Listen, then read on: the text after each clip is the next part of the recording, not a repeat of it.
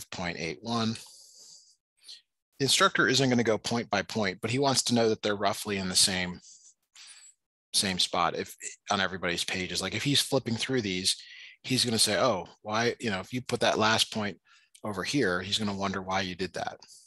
Yeah. So it's you gotta say, okay, I'm comfortable doing this. So that's draw a scatter plot. Did that. Okay. Now the line of best fit, that's where you got to come in and you gotta, I didn't mean to do that. You gotta like be like, okay, what line, like is that the right line? Well, maybe, is that the right line? You kind of have to draw a line that you think is reasonable. Yeah. And I can't see your paper. You're not gonna be able to exactly draw mine, but there are lines that are wrong. This one's wrong. This one's wrong. There's some that are wrong. Draw in where the dots are, or so what you're looking for is it should be kind of half above, half below. So something like that might be reasonable. Okay. Roughly. Got it. Okay. So we've done that. Check. Write the equation slope-intercept form of an equation for the line of best fit. So we can do this by remembering y equals mx plus b. Y equals mx plus b. Since the graph contains the y-intercept, like you could basically estimate that black point right there. It's somewhere between 5 and 5.2. What would you estimate that to be? 5.1. 5.1. So that's your b value. Okay.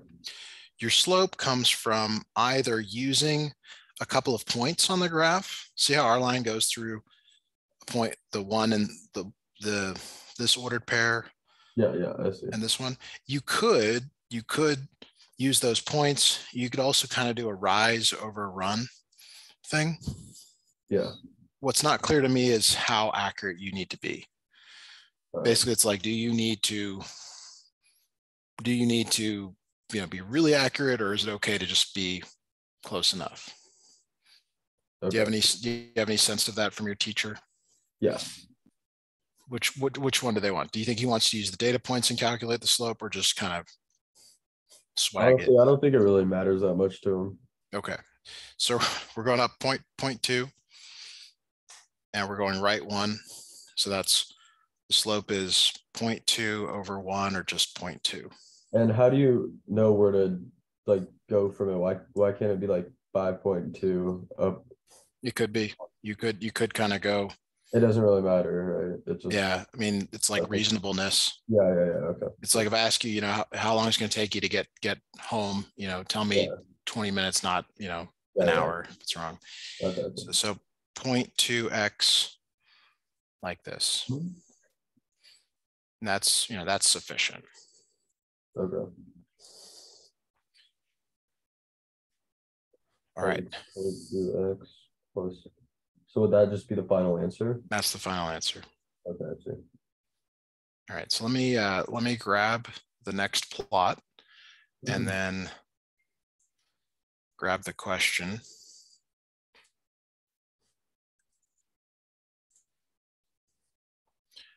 All right, so the preamble here, it says the baseball, the scatter plot shows the average price of a Major League Baseball ticket from 1997 to 2006. Determine what relationship, and if any, exists in the data. Basically, they're asking you about, what does this line tell you? How would you describe this line to someone? It's going up, the ticket prices. Yeah, so you'd say ticket price increases with time. Okay. Something like that.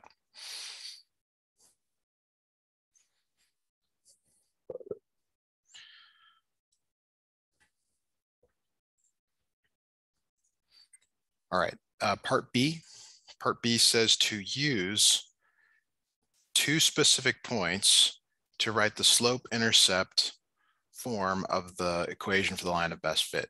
So that is, again, y equals mx plus b. But this time, rather than going to the graph and sort of like doing the rise over run thing, you're going to use these two data points. Okay.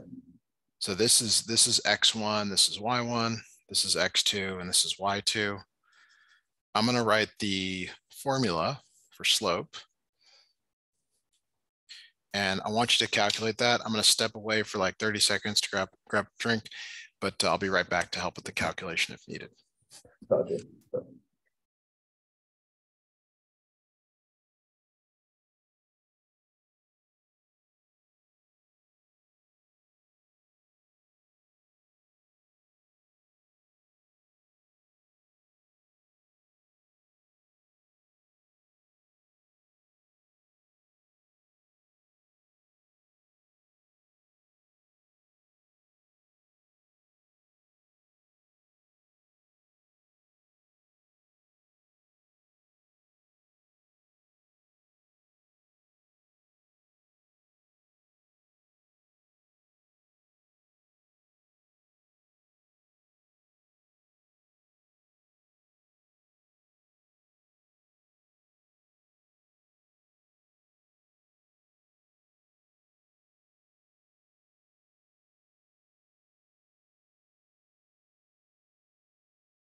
All right, what did you come up with for the slope?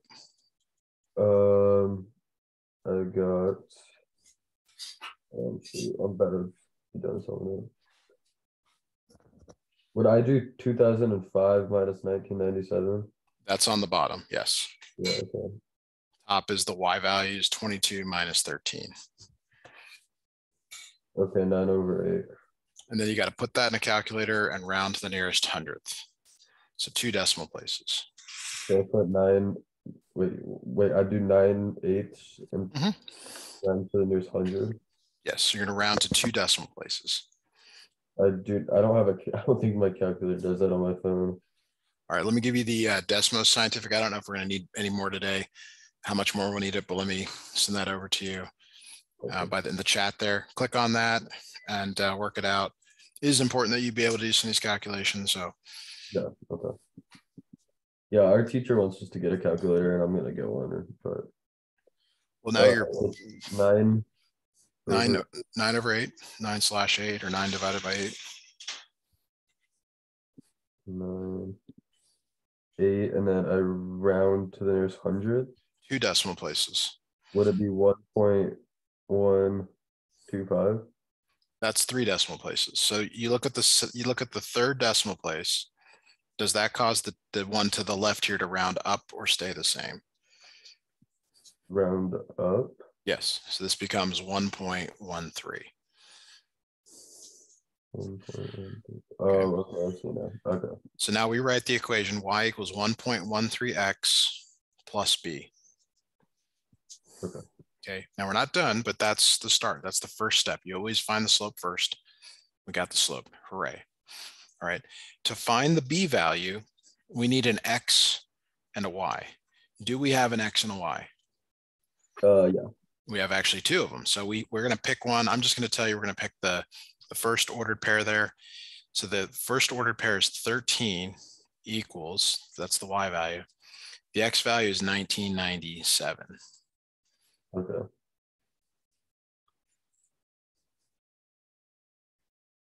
Okay. Now, you have to go to that calculator again. I want you to go to that calculator and take 1.13 and multiply it by 1997. Okay.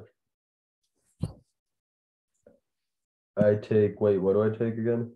You're going to multiply 1.13 times 1997. 1.13 times, 1.13 times what?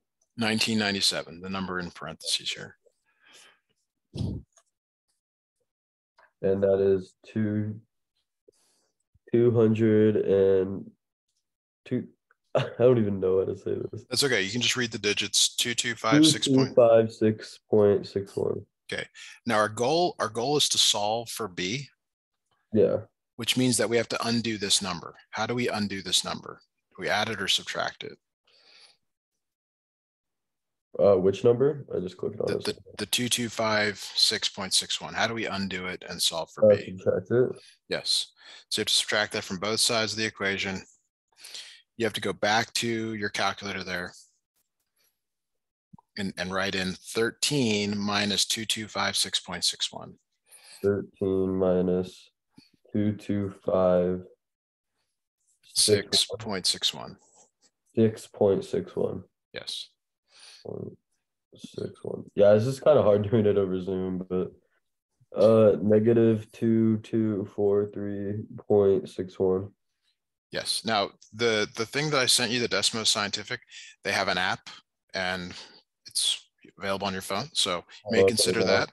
Yeah, It's won't mess up your app feed if you give it 5 stars. But so that B value goes back into the equation. So you have to rewrite the equation with that B value in it. Okay. So it's y equals 1.13x Wait, minus. do I have to calculate this? No. Okay. You're just rewriting the equation. Okay. Y equals 1.13x minus 2243.61. And how am I supposed to rewrite that? I'm kind of confused. No, that is it. That's the answer. Oh, okay. There's nothing more to do. Okay. All right. Any questions on that? Not really. Okay. We do need the calculator for part C. Okay. It says here in part C, I'm going to snip this in. It says to predict the price of a ticket in 2009. Okay. So in your equation, that means that X is 2009, and you're trying to figure out the Y value. The Y value is the price. This is where you use the equation and you put that number in for X. So Y equals 1.13 2009 minus 2243.61. Okay, so that's where you got to go to that calculator and put all this in there. Okay. So if you need to take a quick picture or write it down on your paper and then go to the calculator, but need Yeah, to see take a picture of it. It's the Y equals 1.13. Yes. Yes. And the nice thing about that calculator is you can enter it just like it's written. You don't have to make any modifications like you have to with other calculators. 1.13. And then, yeah, this is like a lot of more learning how to do like calculator work too.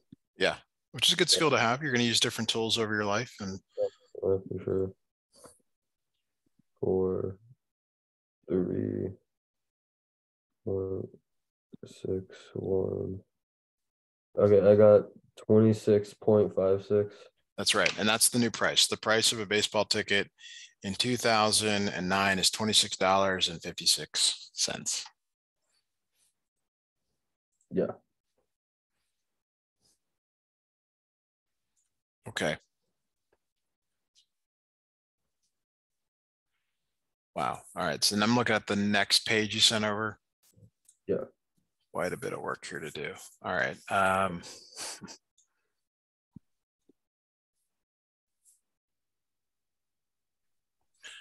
right. Let me try to frame this properly.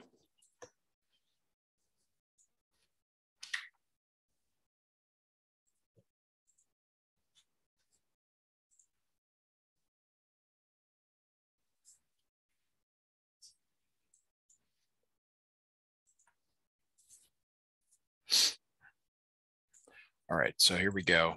Here it is. They're giving you the data values on the left, and then you have to make a graph here on the right. All right, so this it's a little bit confusing because probably haven't dealt with latitude much in your life, but the first ordered pair is 42.4. We'll just say 42.4, comma 20.7. Okay. Now, unfortunately, they're not in order. So you're going to be kind of moving all around here. But step one is to just graph all these points. So like the first one, 42, and then 20.7, I'll just say is roughly there. You're just trying to get rough. You're not trying to get perfect. So I guess if you got your paper out, you can copy as we go. Yeah. The next one is 35 and then 34. So I'll just put a point roughly there. Next one is 61 and 15. I'm just rounding to make it easy for us. 33 and 41. All right. And then 32 and 47. There's that point. 41 and 21. It's kind of there where we already had one. Then 39 and 26, maybe there. 46 and 7. There's that point. 65 and minus 10. So somewhere down there on the lower right. Are you able to follow along? Yeah, I am. Okay, 30 and then 52. I'm up to here now. 29 and 53. Somewhere like that. 21 and 73-ish. Way up here. 36 and 45. So kind of another one just kind of right in here. Okay. Up down to Miami, 25 and 67 degrees. Richmond, Virginia is 37 and 35-ish. Oh, and then did get Tucson in there. 32 and 51. Let's just say roughly in there. Okay. You want to spend the time to do this, even though, maybe you think you can get away with just kind of doing it wherever. You gotta, the instructor can tell whether you've done this right or you've just sort of put them wherever. Yeah. Okay. Now, we now need to, so after you graph, we now have to do the line of best fit.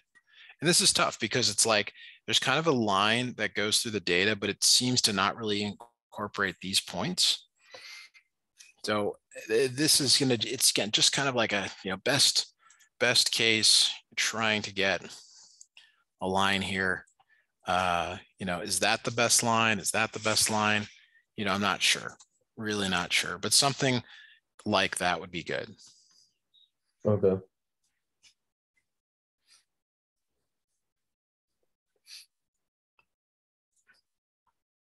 Now, kind of like what you mentioned, you do actually start using the calculator for this, but I don't know if you will in your course. But this is totally a calculator problem where you'd want to get the get that information in a calculator. Let the computer do it for you. Okay. So that takes care of part one, or question one. It says now write an equation for the line of best fit. So we've got to kind of eyeball this a little bit. What I like to do is grab points that are nice, like that one kind of goes through a perfect point, and that one kind of goes through a perfect point there in blue. Yeah. So the one up there at the top is 25 and 70, and then the other one is like 50 and 10. Okay. And we're going to use those 2 points to calculate the slope. Okay. So again, y2 minus y1 over x2 minus x1, x1 y1, x2 y2. Okay. And so now we got to put these values into the equation. So 10 minus 70 over 50 minus 25 ends up being negative 60 over 25. And if you got a moment there, whenever you get caught up, you're going to put that in the calculator and let me know. Negative 60 divided by 225. Yes, go ahead and calculate that for us, please.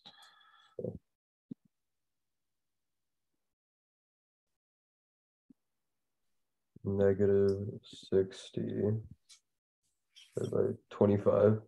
Yes. Negative 2.4. Okay, good. So when we write our equation, y equals mx plus b, we have the slope. Okay. The slope is minus 2.4. Yeah, that's why it's so important to calculate it that way. We've got it. So we got y equals minus 2.4x plus b. To find b, you have to use one of these ordered pairs. Okay. So I'm actually gonna use the one on the right because it looks kind of better, 50 and 10. Gotcha. 10 equals minus 2.4 times 50 plus b. So I'd like you to go back to the calculator, minus 2.4 times 50 for us, please. 2.4. Sorry. Wait, can you read me it? My negative 2.4 Okay. times 50. Times 50? Times 50, yes. Negative 120. Okay. Can you go back to the screen here to see? Yeah. So how do we undo this minus 120? You add 120. Add 120 to both sides. Good. All right, so b ends up being 130. That goes into this line right here, and that is the equation y equals minus 2.4x plus 130. Okay. And that is the answer for question 2.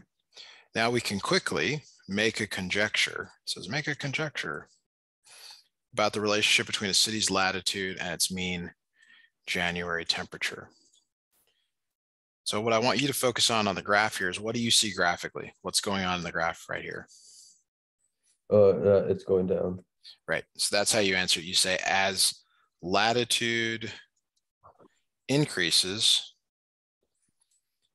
mean January temperature decreases. Okay.